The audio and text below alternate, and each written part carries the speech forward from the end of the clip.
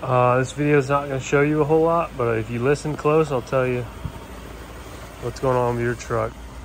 So if you replace your mirror on your F-150, 2016, 2017, 2018 plus, whenever they move the temperature sensor inside the mirror, if you get one of these shitty Chinese mirrors like my customer did, it's not going to work because the connector from the body to the mirror is not pinned correctly. So you're not even getting 5 volts to the temp sensor right here. But I don't know if your truck's like this. This one was.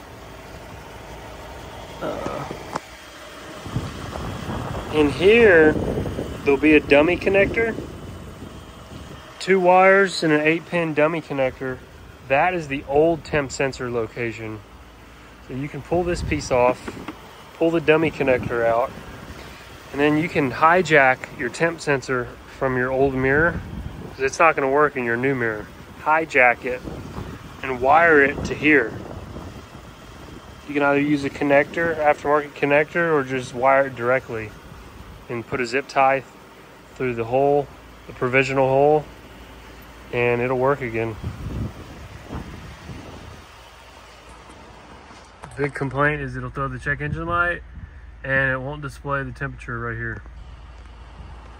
I actually tried to de-pin that first and pin it correctly, but these new connectors are so small that you just end up gouging up the retainers unless you have the perfect tool.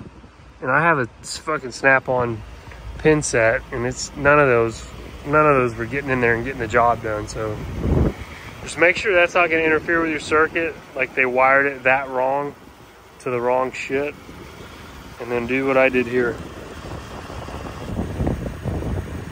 That's it right there, zip tied around that hole. Yeah, that's how you can get your temp fixed on your F-150 and the code off of it. Guard dog. Oh.